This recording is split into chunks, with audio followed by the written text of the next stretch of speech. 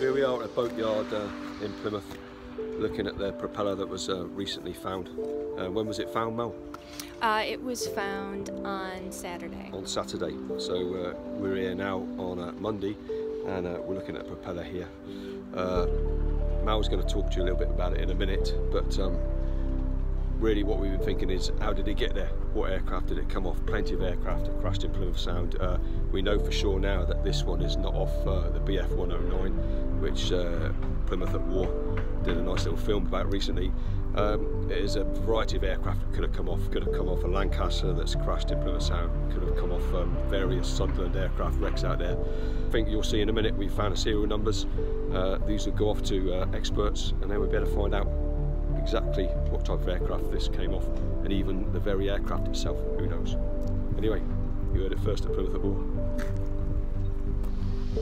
Yeah, so here we are with Plymouth at War with Mallory Haas from 3H Consulting, and also the Ships Project, who's the chief archaeologist. So what we got here then, Mal?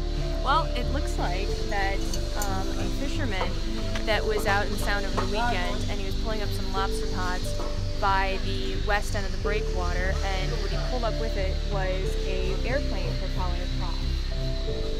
And when we first started to look at it, it didn't quite look like some of the other Sunderland propellers that we had seen come up, but because we hadn't really gotten a close look at it, we weren't sure. So after some examination and a little bit of using acid, we were able to look at the maker's plate here.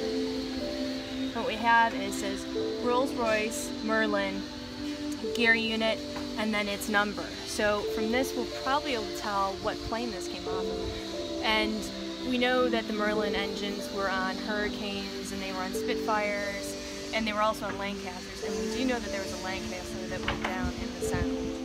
Well, I think with your contacts, with our contacts, that, you know, combined, I would say probably less than a day we'll absolutely be able to figure out which one of this came from. Smashing. Remember, you heard it first at Plymouth at War.